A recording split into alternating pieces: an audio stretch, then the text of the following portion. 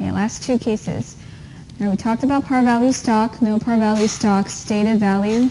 Now other than collecting cash, sometimes business and business transactions, they may be issuing stock in exchange for other type of assets. Okay, so the idea here, everything else is the same except that sometimes we're not just raising capital from the public by cash. Sometimes this could be an exchange transaction that our company issues stock to another business in exchange for a building or land, other type of assets additional to cash alone. So the majority of the examples that you would see for this chapter is issuing stock in exchange for cash alone, raising capital. But sometimes business to business, they can also in exchange for other type of assets, not just cash alone. Okay, so this is an example that if Smart Touch company receives a building, then exchange common stock for a building that's worth $20 million.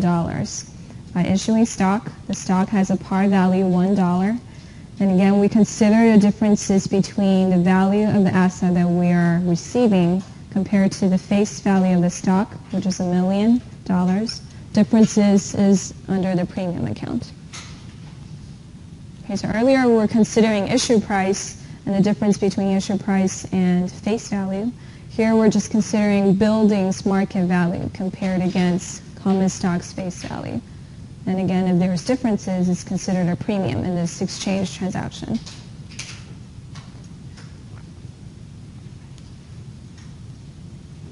Okay, so for these problems, for these exercise problems, you will see the problem states what is the market value for the asset the company is receiving. It could be equipment, machinery that will tell you the market value for the asset. And you just compare that with face value times the number of shares that you're giving to the other company. And there's differences and there's premium under this transaction. If it's coincidentally the same, then you don't have a premium account.